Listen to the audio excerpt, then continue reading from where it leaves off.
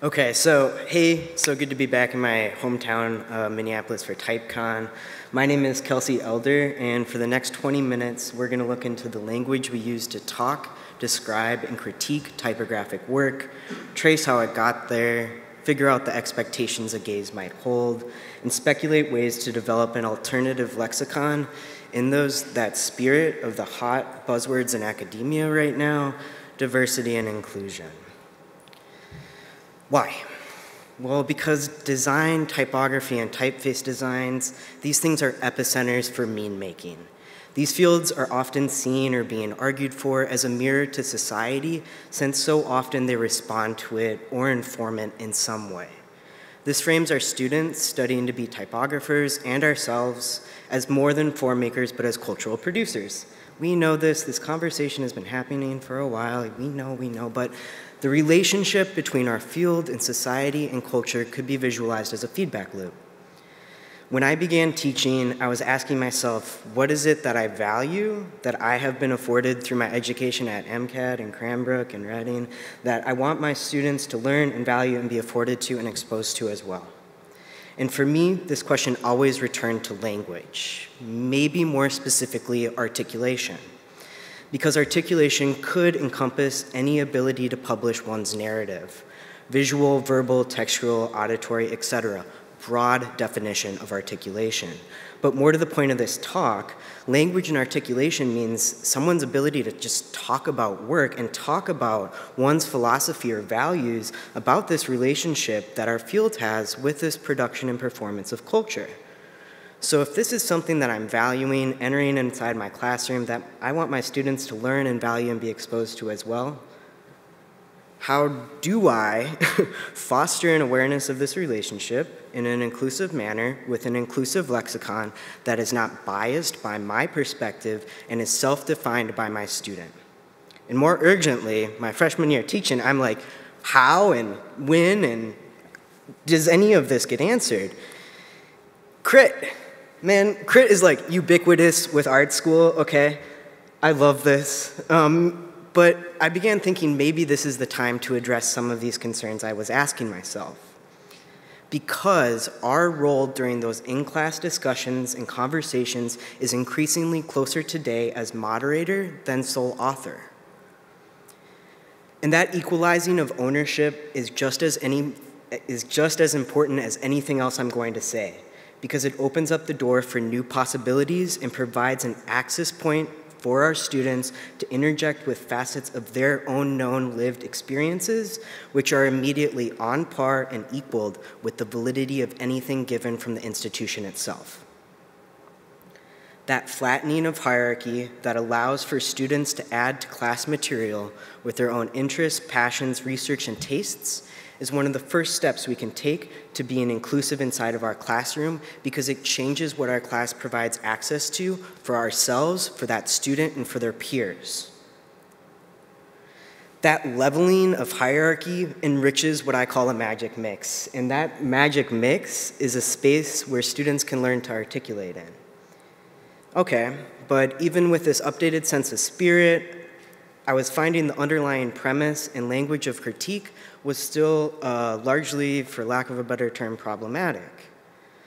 How do we foster an awareness of that relationship design has with the production and performance of culture in an inclusive manner with an inclusive lexicon for our students if the terms in our critiques haven't changed for a while? So let's really get to the meat of this. The content of what we say and the way that we talk about typey kind of work often bounces between a couple of extremes. On one side is something we might loosely title for now history, tradition, and precedence. History is not the best word for this, which will come later, bear with me, but history is the most commonly associated stuff of the field itself. In my head, this realm is easiest to quantify because we can point to it and name it easier. And we don't have to defend it as a valid way of talking or critiquing because it's been so academically and historically rooted and thus legitimized. And if we think about these two realms as extremes that the trajectory of our conversations is traversing through, on the other end is something loosely titled originality. And that's kind of the taste side, the subjective side that accounts for things or contexts from society and culture which are situated outside or external to the traditional canon of the field itself. And this model of talking is seemingly okay when considering diversity and inclusion, because like your stuff can fill that thing and my stuff can like fill that stuff and then like their stuff can fill that stuff.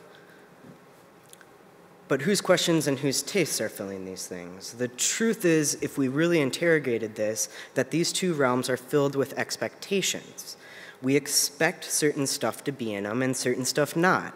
And those expectations that we come into that conversation with, those expectations are built from things that we grew up seeing and interacting with because of our socioeconomic privilege, class, and locality.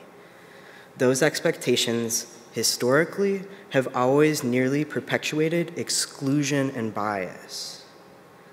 Man, how did we get here in the first place? So, we know that the material and historical legacy of type largely influenced, produced, and defined those terms and the language that we use to describe it, of course.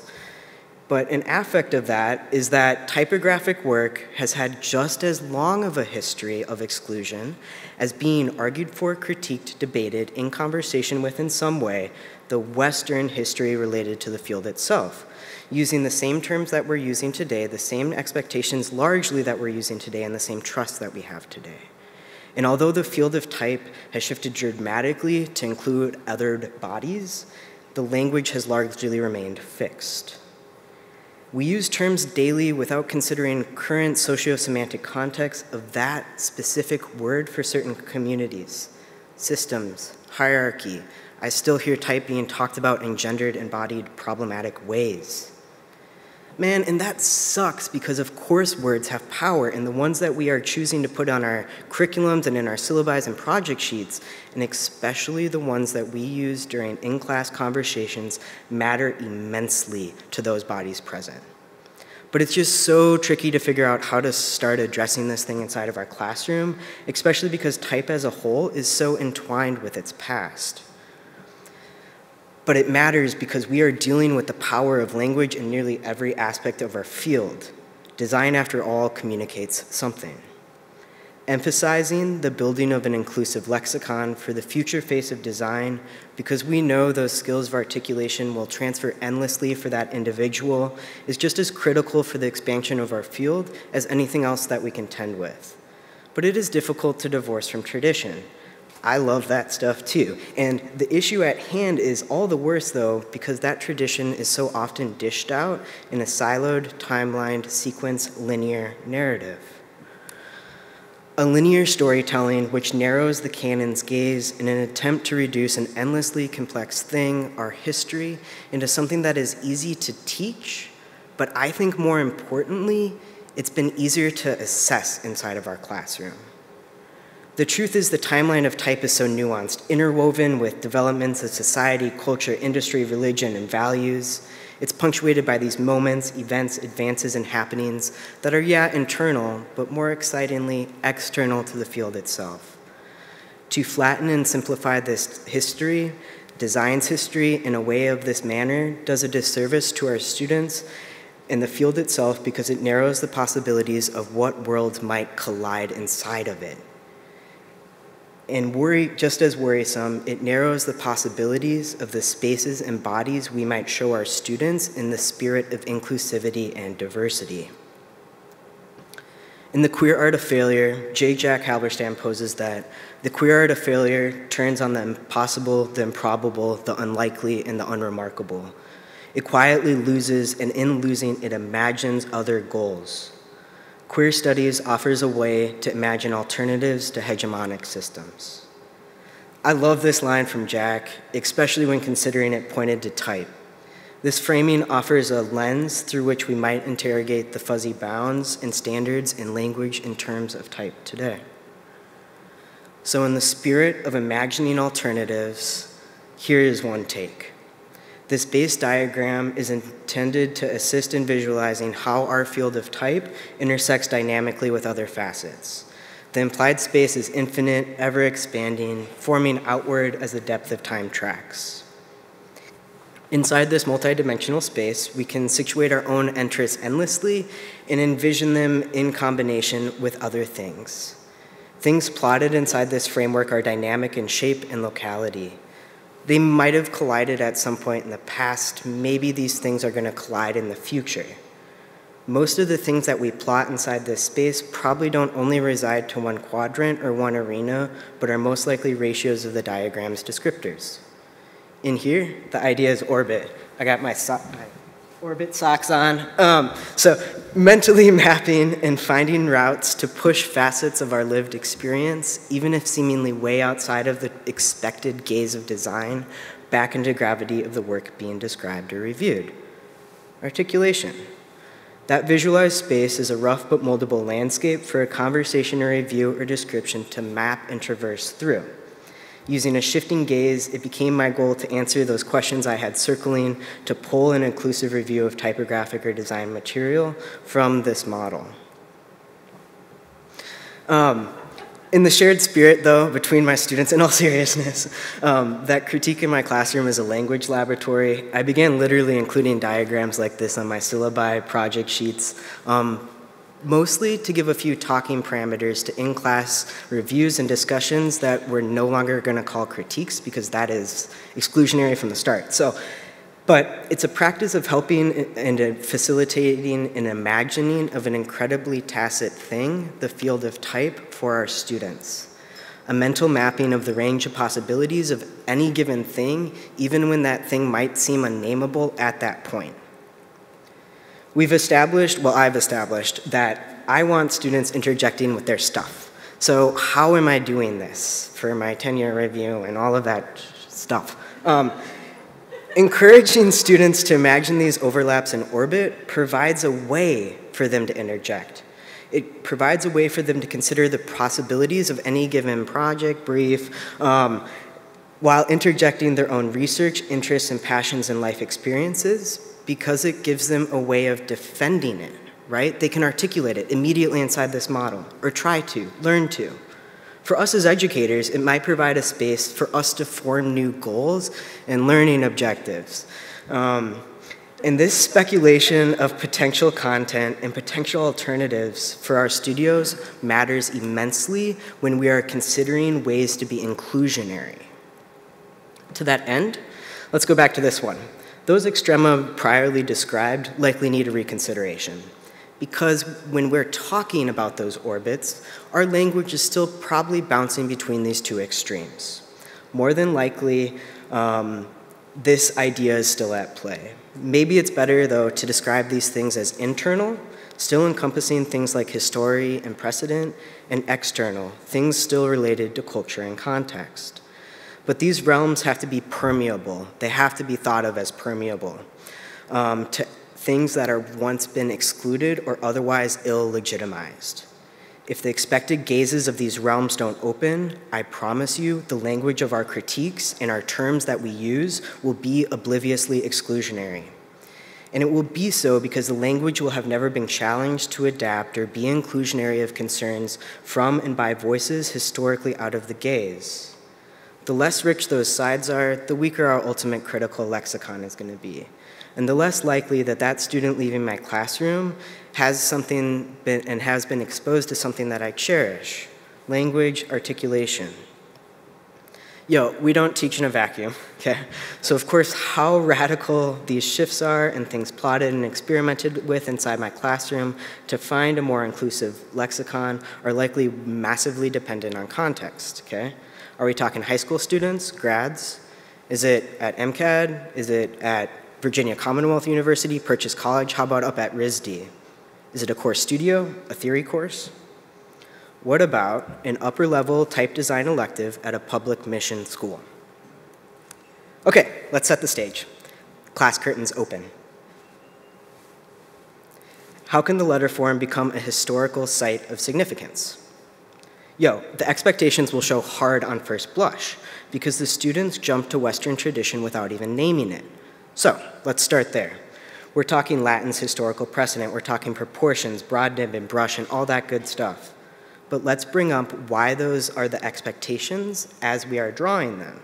And again, Why is it that it's that history that we're talking about and expecting to see here? And yes, let's talk a bit about that history to provide access, and we're not trying to reinvent the wheel completely. But those expectations, let's list everything that's there and then ask what we aren't seeing. Let's talk more about that sticky word of history as we learn techniques. Does it have to be from a public's history to be legitimized as history? What is meaningful about a personal one? How can I articulate my self-definition of history? The prompt is simple and loaded with fuzzy peripheries intentionally. How can the letter form become a site of significance, a historical site of significance?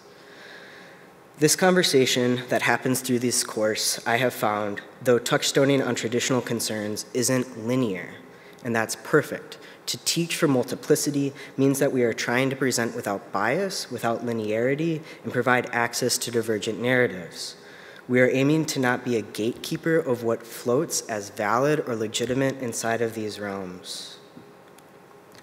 Students can take a simple prompt and make some pretty type stuff. They might sample from a decade, an archive of ephemera, maybe call all typefaces produced at a certain moment or a certain place. They may call or describe it as a love letter, an ode to a sampling, a mixtape, or maybe a time capsule. All of this is intended to flip and provide another extrema towards the traditional critique framework. Having vernacular failed forms legitimized in the same review conversation with traditional type dismantles the tradition of othering, especially related to failed queered forms. Vernacular type, as I call it. But methodologies of articulation is the goal. How is this historical site of significance situating itself in orbit? And how is that orbit providing a framework to review or talk about this work? And how are the letters that we are looking at all across the classroom in orbit with one another? Is this one good? Is this one important?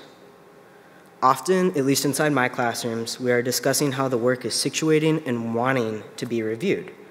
Because there is a difference between making a good typeface that is well constructed and spaced and making an important one that might adhere to conventions of craft, but primarily aims to address, preserve, critique, or somehow call to the extraordinary conditions that are outside of the letter form itself, as we see here.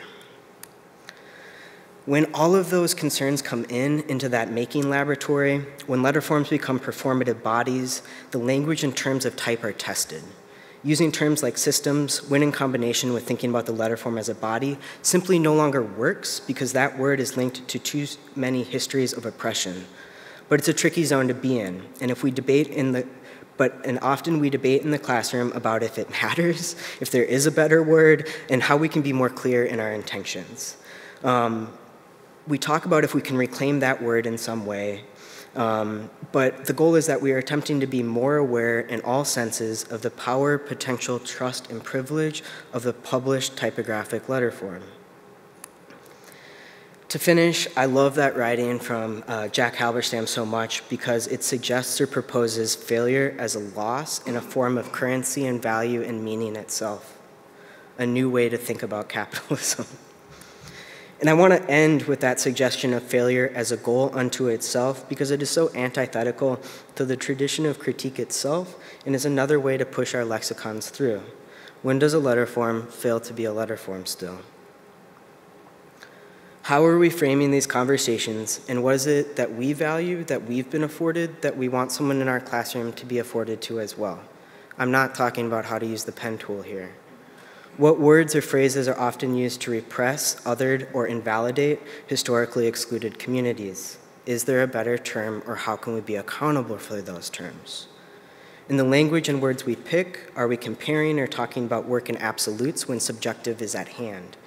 Where does it sit? And how can we be aware and cite our influence and bias in these settings?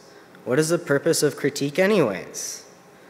Ultimately, who or what are these conversations serving? Me? The individuals inside this classroom? The future of design? I have no idea. I have no BuzzFeed top 10 ways to do this, okay? I actually am gonna end here. But I do know that there's much more that could be done, especially in an open access, resources forward format, so that we are leaving this place Scout's honor better than when we found it for the future face of academics entering into this mess too. So please hit me up and let's collaborate. Thanks.